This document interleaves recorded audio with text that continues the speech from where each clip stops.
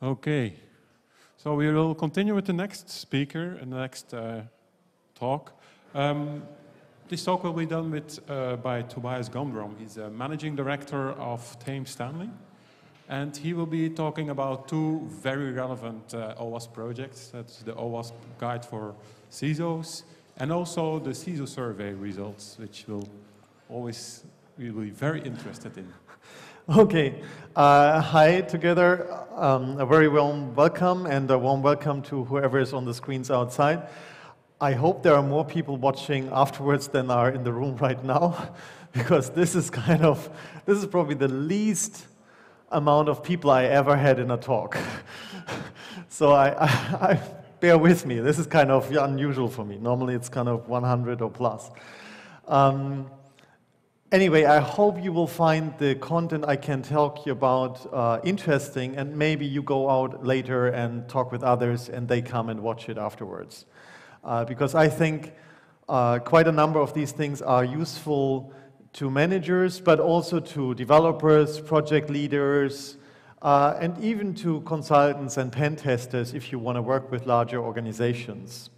Usually it helps if you understand what the other person across the desk is thinking about and what his concerns are or her concerns are. If you have questions, we have a 5-minute Q&A at the end, but if you don't understand something, just raise your hand and I will try to swap it in right away. So this is, okay, now it's not working anymore. Maybe I'm going too far away from the desktop. Ha, it's a range thingy.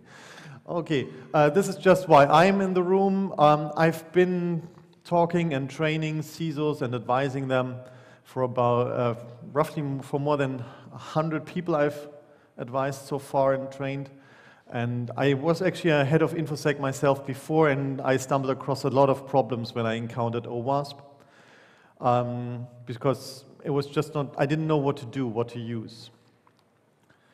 Oops, okay. So what I like to talk about today are two things, two projects that we started in last year. One is the CISO Guide, which is, the project leader is Marco Morana. Unfortunately, he can't be here with us today, but many greetings to you online. So he actually works in a larger organization himself, and out of practice, he wrote up the things that he thought might be useful for others when they work with OWASP. And the second part will be the CISO survey and report. So in the last few months, we conducted a survey and asking information security managers about what is up with application security. Excuse me. Sorry, too much talking. What is up with your application security program? What kind of problems do you see? What's the trend for the next year? And here you will see the first few results that we already compiled. So this is fresh from the press. This is not even printed yet. And you're the first one to see the parts of the results of this. Yeah, actually both projects feed into each other. So what we find in the survey will go back into the guide in the future. No? Yeah. One thing that Marco actually found is there is a certain gap between managers and developers. Let me ask you, if you ask a developer and a manager whether the application is secure or whether most of the applications are secure, who do you think is more confident? If it's the developer, raise your hand now. Okay, if it's the manager, yeah, the audience is right. Usually the managers think, oh, everything's fine. But when you talk with the developers and you hear the truth, sorry guys. You have about 70% of the developers think, oh, it's not really addressing security, while 50% of the managers only think that. So there are quite a number of managers who just, well, live in the dark or somewhere in the fogs. You can extend this with this misperception, this perception gap to many other questions. Oh, I'm already going to. this tool is really not helping too much. So from that misperception or this perception gap, we started to think about, okay, what do the CISOs worry about? And maybe we can help them understand better reality. So their concerns are information security strategy, risk assessment and management, governance, quite abstract themes. And in many ways, OWASP did not address them so much in the past. No? Yeah. So we want to bridge this. Yeah. Make application security more, oh gosh. I'm so sorry, this tool is not, yeah, maybe the old classical mouse is helping better. We want to help bring application security, make it more visible in the information security management. Help people how to prioritize fixing vulnerabilities, analyzing the cyber threats they are encountering, and also help with actually promote some information security training. And to measure the risks as they are. So what we started to write up is the CISO Guide, which is consisting of 4 main areas that I think are quite useful if you are in a project leader position or if you have to report to a manager. These tools and guidelines may help you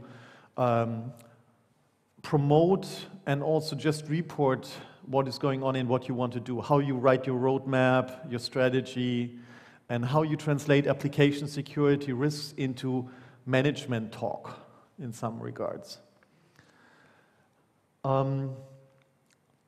Yeah, so the first part is reasons for investing, because probably most of you in the room have heard, well, we should fix it, but we have no money. And yeah, that's a common theme, at least I hear this all the time. Oh, we know budget. No, come back next year. And then, oh, we already finished our budget. You're too late. Come back next year again. So in this case, we try to help you with some reasons and some some lines of argument how to convince or how to decide whether to invest. So we are not telling you, oh, this is the way how you can convince people. We are telling you these are possible chains of argument, chains of reason that you can use to determine for yourself and also for your management team what you want to do. So we are looking at external standards, we are looking at risk management parts, how do you do this? Actually, it's fairly lightweight, so we are not trying to reinvent the wheel and give you a 200 pages risk management book, because you can go somewhere to Amazon and buy it. But we are trying to make this easy and quick, as always with OWASP. We try to give you the simple things, the quick solution, the quick win. Well, we have these 300 pages developer guide too, but yeah, I haven't read it yet. Second part will be criteria to manage your application security risks. So thinking about exploits, thinking about how you mitigate risks when you are targeted, what kind of threat agents would you expect, what kind of type of attacks would you expect. Third part is the selection of an application security process. So how do you introduce application security in your development lifecycle, for example? And actually on the statistics part, I just recently compiled, actually yesterday compiled the part of how many companies have an SCLC, and it is surprisingly low. So a secure development lifecycle is kind of less than half reported they have a real secure development lifecycle. So this talks about how you introduce application security parts into your process. What kind of activities you want to put in there, and how you, actually another part is how you choose good OWASP parts for your processes as well. So this looks at OWASP projects from a management perspective. So for example, recommendations would be like secure coding practices best practices guide. No, secure coding reference. No, gosh, sorry, I'm totally. This is a very long word for a very short guide. Very highly recommended. Part 4 is actually also about metrics. Because if you don't measure, it's usually very difficult to convince people that you either got better or worse or what you're doing at all. I mean, maybe after a year, you come back and say, oh yeah, we are much more secure. And then your peers ask you, okay, and show me why. And then you, yeah, we have less attacks. Yeah, that's a good metric. Yeah, that's one metric. But do we have less attack because less people care about us? Or do we have less attack because we are actually stronger, or we just don't know it? I mean, maybe we have no idea whether we are attacked. Huh? So metrics for application security vulnerability and also for mitigation and how you handle stuff. So I give you for this only the high-level parts, because if you want to read, I want to make you some appetite. I encourage you to just go to the link and download the document and just read through it if you have your next decision, how to make a strategy, how to include application security in your management processes. Or next time you have to go to your boss and he asks you, okay, what's our strategy for how to make us secure? This might be helping you answer that question. Hi. Oh, we're on camera. Nice. Okay. The second part is the survey, and actually, I'm particularly excited about the survey because there were quite a number of things that were obvious, but on the other hand, also a number of things that I found quite surprising to see. And as a small disclaimer, so the survey is not finished yet, and all of you here in the room, I have a small card later with a link to the survey, and I would invite you to still fill it out, because we're still collecting some input. So at the moment, I'm actually breaking one unwritten research rule that you should not disclose results before you finish. But I just found the results so exciting, and the next AppSec EU will be 1 year in the future, so by then it may not be that current. By that time, we might already have the next survey. So I wanted to share these information with you. The process is we have an online survey of about 26 questions, and we follow this up with some deeper interviews, personal interviews on the phone with people who, volunteers who basically in the survey say, yes, we are open to answer some more detailed questions on the phone. We got more than 100 replies so far, and from a broad band of industries. Quite, I would say, a number of them are financial, but many other industries are there as well. So some of the findings that we had, probably all guessed so far, it seems we compared between infrastructure security and application security. And one of the questions was, how much do you see threats facing your organization in the future? Do you think you will see more threats in application security? Will this increase? Do you think you need to have more investment in infrastructure? No, oh, sorry, I'm jumping ahead. The first one was, do you see more external threats coming to you or internal? So are you more afraid of people inside your organization or outside? And as you see here, we actually have most people expect there will be a huge increase in external attacks. So it seems that a lot of the organizations feel that, okay, internally we did our homework so far. Most people think that it will probably be the same regarding internal. So the dark blue is external attacks and the light blue is internal. Can you see, can you read this actually at the back? Yeah? Okay, great, perfect. A second one, as I mentioned before, is that we were thinking about IT infrastructure and application security. And sometimes you have this competition between, do I buy another firewall, do I buy another antivirus, or do I do some more pen testing, or do I introduce some more process steps in my SDLC? What would you guess? Would I rather buy another firewall, or would I see the threat is more coming from the application layer? Who thinks the threat is more from the infrastructure layer? Show of hands. Nobody's moving. Okay, who thinks it's more from the application layer? Okay, I'm preaching to the choir, so that might be the problem with the statistical part. But the managers we asked are actually not only for application security.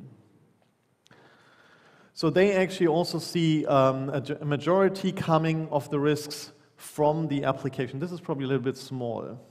So you see here, infrastructure is the dark one. So the peak is about 30%, the main risks from infrastructure, while the main risk coming from applications is about 70%.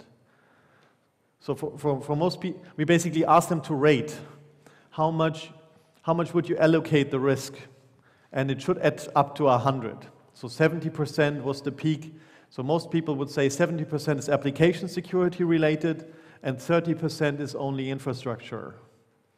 If you think about what was maybe 10 years back, most people would probably have more fear from antivirus malware and people breaching your firewall than anybody looking at your application. So unfortunately, we don't have data from the year before because we just started with this. But it will be interesting to see whether this will shift further in the future towards more application even. Yeah. What would you say is... No, actually, I'm just going to show you this one. So we also asked them about the perceived change compared to 12 months ago. So how much has this shifted in their perception? So we didn't measure them 12 months ago, but at least we could ask them.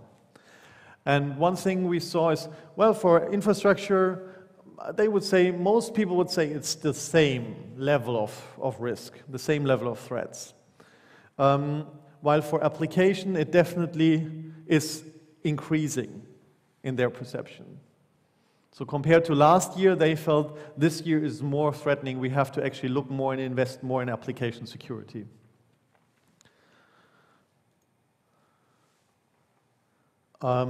Yeah, that actually also reflects an investment, which might be interesting for some of the vendors who are sitting outside.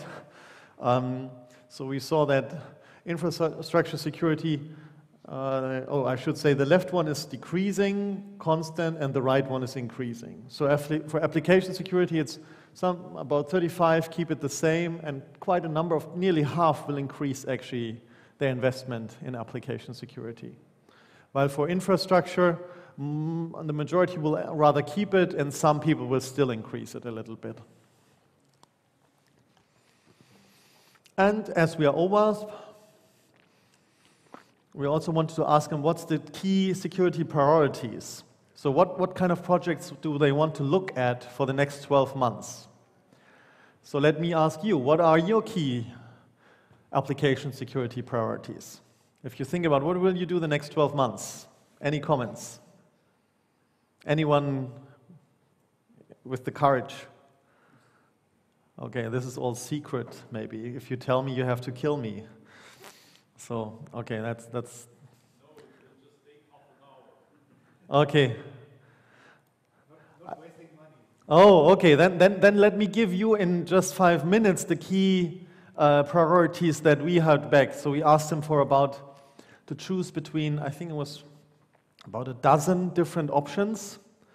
And the 3 top priorities that we found is that they want to look at for application security is the secure development lifecycle processes. The second one was security awareness, which is kind of not a surprise. I think this has been up there for a long time. And the third one was security testing, obviously, doing some testing, pen testing and so on after the fact. In that order. And as we are OWASP, we were also curious about what kind of level of significance do OWASP projects have in your organization. Because, I mean, we make a lot of projects, and it's sometimes hard to understand who uses what's useful for you. This might also be useful information for you because maybe you can write along with the others I mean, what's good for others might also be good for you. So the projects, technology, or somebody already hacked my laptop. So the projects we found with some distance is the awareness material was significant for them. Code development guidelines, reference to leading practices. So why is this important to your organizations? Testing methodologies, and actually only rather late came sending people to AppSec conferences, at least for the managers. I mean, for me it's important to come here and it's important to meet people, but maybe they think, well, yeah, they have a good time in Hamburg at the beach, who knows. Yesterday we were at the beach cafe, so yeah. And the projects, with a big distance, obviously, I think it's kind of not surprising that the top 10 is still number 1. But there are quite a number of other projects quite useful. And the development guide, the secure code, yes, now I have the name, hooray! Secure Coding Practices Quick Reference Guide. 5 long words. But if you can speak them and if you can type them in your browser, you can find it. And it's a really cool document. So I'm quite happy to see that some people are picking that up. The cheat sheets, obviously, I think we are preaching that also for a while now, and it seems that organizations appreciate the value of the cheat sheets. And the application security FAQ. So, and as a small disclaimer, we did not give them a list of 168 active projects to choose from. So people in the survey only had about 30 projects to choose from, because otherwise we didn't want to confuse people with a very, very long list of cryptic names.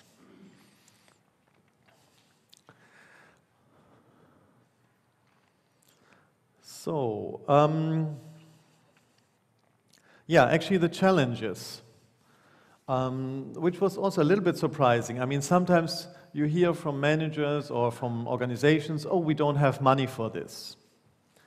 And so I was quite curious whether the budget would be the key challenge for them. But honestly, it is on number 5 of the key challenges, whether you have an adequate budget. What is on number 1 is whether you have people who have the right skills. Because, well, you can have a lot of money and you can buy a lot of boxes and put them somewhere in the corner. If you have nobody who can operate this stuff, you're kind of at a loss. And it seems people are understanding that they really need this skill. And it goes hand in hand with the increase in training and awareness. So I'm still hopeful that maybe we get some more of this education through universities and also through companies. Second top leading part is also the level of security awareness by the developers. That's another concern. Because, well, we have thousands, hundreds of thousands of developers. But I think only a small percentage are really aware of what security problems they may create. Yeah, and here I think this is probably more typical. Oh yeah, my manager doesn't care, doesn't know about security, so potentially not too surprising. And let me ask you, what do you think, how many people have a documented application security strategy in their organization? Any guesses? 50%, 80%, 100%, 10%, 30%? 20%. Any takers? Any higher, any lower? Sorry? Lower. Lower. Ooh, pessimists. Okay. Any other takers? Maybe I should start with some prizes so you can win something. We don't have optimists here? Okay. And I think pessimism is not wrong, but 20% is a little bit low. So, well, does it jump? It's 40%. Yeah, about 40% do have a documented, sorry, 56% claim to have a documented application security process. But guess what? You will be right in another way. Just wait a second. Because another question would be, do you believe your strategy does still reflect the increased use of social networking, personal devices, and so on? So if you think about this is the strategy they have, like 56%, and how many of these people do think this still reflects reality that they have? And now we are coming closer to the 20%. Only 27% think what they currently have as a strategy does reflect the new challenges they will face. So potentially, I think the 20% is not a bad guess, if it would be the accurate. And actually, quite a number of people plan to revise their application security strategy quite soon. Another interesting bit I found was actually for how long people plan. So, I mean, I would have expected a year would be fairly common. But there are a number of people who actually plan much shorter. So their time horizon for the strategy is only 3 months. While others, I mean, there are some people out there, 5%, who have a 5-year plan. Yeah, like China, we have a 10-year development plan. And we have no idea what's happening in year 9 and 10, because whatever, the world may go down by then. But still, I found this quite useful in the terms of, okay, at least some people have a long-term perspective if they make an investment. What was a little bit shocking for me is how many people would have an application security management system or something like a maturity model. And I guessed at what would be your guess? Actually, let me ask you first.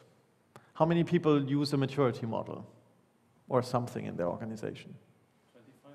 25? Yeah, you're a fan of OpenSAM, no? Yeah. Other guesses? Some more optimists? Oh, I have only silent people here in the room. Come on. 30% or less. Sorry? 20 or less. That's your favorite number, 20%. So when you go and buy a car, 20% off. Yeah, you're even better. When I saw this, I kind of cried. Less than 5%. So we really have a long way to go with OpenSAM, okay? There's a lot of potential. See it this way. 95% we have to get. And I mean, fortunately, there are some people in the process of implementing. And quite a number of people are open to consider. So yes, they are considering, about half, I think. So this is the target group for you, Seba. Go for it. But I was really surprised about how few actually have it running today. So even if you add up these 2 yeses or these 3, you are still below 20. Let me see. Oh yeah, what's probably more common is what kind of standards people use and refer to. This is more something, so when you come to people and talk with them, that you understand what kind of requirements they will have. So obviously, I think ISO 27001 is kind of fairly well accepted. PCI DSS, well, maybe not accepted, but most people don't have a choice, at least from my humble personal experience. The NIST handbooks are actually sometimes quite cool. And then, Seba, I'm so sorry. Well, I mean, at OWASP, we still have some room to grow. There's a lot of space.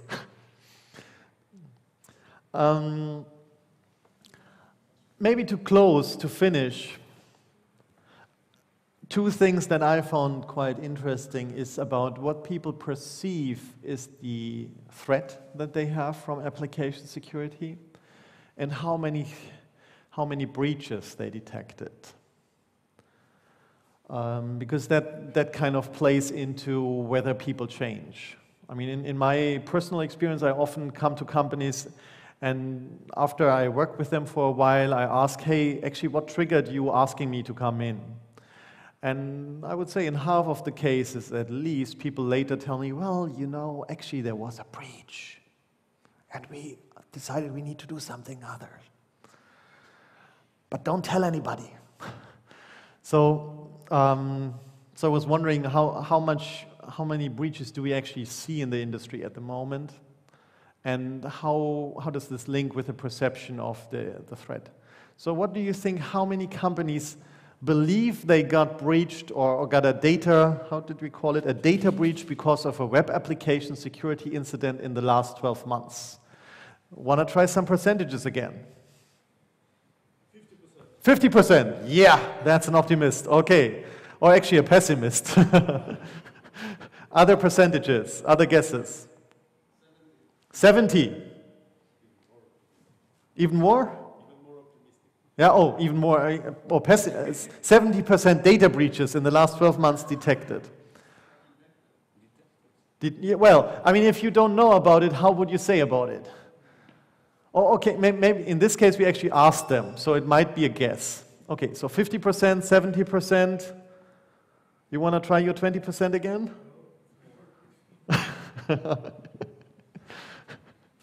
Okay. Actually, you would be right. Sorry, this time you would be right. About 20% perceived that did your company experience a data breach because of a web application security? So 1 in 5, which I think is still, I mean, it leaves the question, do the other 80% just live happily in oblivion and just don't know it? Which might very well be the case. Or is it maybe a reasonable assumption? And actually even 1 in 5 is quite a hit. I mean, imagine, just look in the room. That would be 1 person in every row would have a data breach in the next 12 months. You know, you just have to look at the people next to you, and one of your colleagues in this row will probably have it. Or you. So I think 1 in 5 is quite a bad thing, depending on what your CEO will do with you, if it happens. But what I actually liked is, so even with this maybe a relatively low number, we asked, okay, do you see new threats to the web applications negatively impacting your organization? And that was actually quite a high number. So that means decoupled from how many breaches you got, you still have a relatively high awareness of potential threats due to web application security problems. So about, what was it, nearly 70%, no, 67% were seeing, okay, there is potential threats coming due to this. So, this is just a flavor of the report that we are currently compiling. You will be able to download it in about 6 weeks, I guess. I'm sorry for the waiting time. It will be available on the OWASP website. We are still crunching the numbers. So what's coming? We extended the open survey time a little bit. We are currently in the process of conducting interviews to get some more deeper insight, because you can ask these statistical questions, but sometimes it helps to go behind that and say, okay, and why do you think is that? To understand what's actually the root cause. And we are doing the number crunching to do some cross-reference and industry-specific parts. So please excuse me, we are still processing, please wait, stay tuned. And yeah, so here are the resources. So we have the CISO Guide, which I would encourage you to take. That's basically ready, well, fairly ready now, and will still be improved a little bit over the next few weeks. And the CISO Survey, which will be ready in about 6 to 8 weeks. You can also, or you can just shoot me an email with questions. Or you ask your questions now. Yep. Will the survey data be published, normalized for the size of the companies that are responding and the industries that they're in, or just in general? Can you repeat the question? The question was, will the survey data be published, normalized for the size of the industries and the industry? Size of the company and industry. That depends on whether we get enough to make it anonymous. So for some industries, we will be able to do that as a subset. But for others, if we only have 5 from an industry, we will not break it down for that industry. Because obviously, we need to protect the private information of the survey person. Other questions I can help with?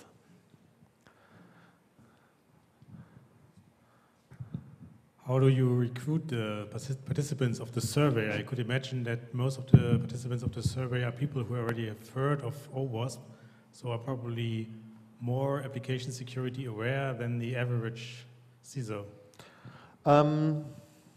There is, with all research, there is always a bias, a selection bias, yes. But in this case, we try to be more open. So we recruit people from the survey, for the survey from CISO summit events, which are not specific to OWASP. Another part is people who attended some of my CISO trainings in the past, which is a little bit OWASP related, but I would say I also did some stuff outside of OWASP. So maybe half of the population has an OWASP context, and the other half not. Other questions? Okay. Well, thank you very much. Okay. Yeah, thank you. Tobias. Thank you.